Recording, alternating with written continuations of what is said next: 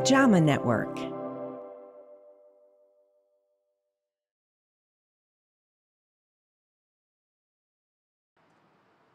Lorene Naylor thought the recent chest pain she was experiencing were nothing serious.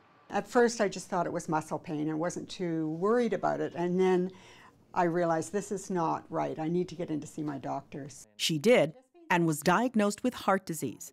Lorene also gets a yearly flu shot. I think it is very important. It's a way of managing my own health and making sure that I don't get the flu. And that flu vaccine may offer additional protection for her and other heart disease patients. I encourage anybody who's skeptical about getting the flu vaccine for any reason that there is a potential another benefit here from a cardiac point of view. Dr. Jacob Udell from Women's College Hospital at the University of Toronto and co-authors reviewed clinical trials that compared patients given the flu shot to those given standard care or placebo.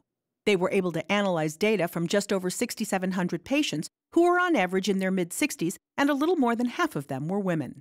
Overall, there was about a 33% reduction in risk for heart attack, strokes, and other major cardiovascular events in those who received the flu shot compared to those who had received a placebo or just the standard of care.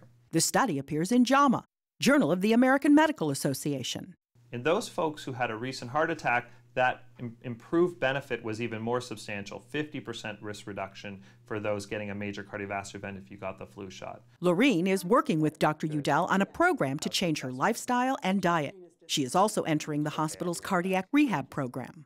It's very important to me so that I can do all the things that I love to do. Catherine Dolf, the JAMA Report.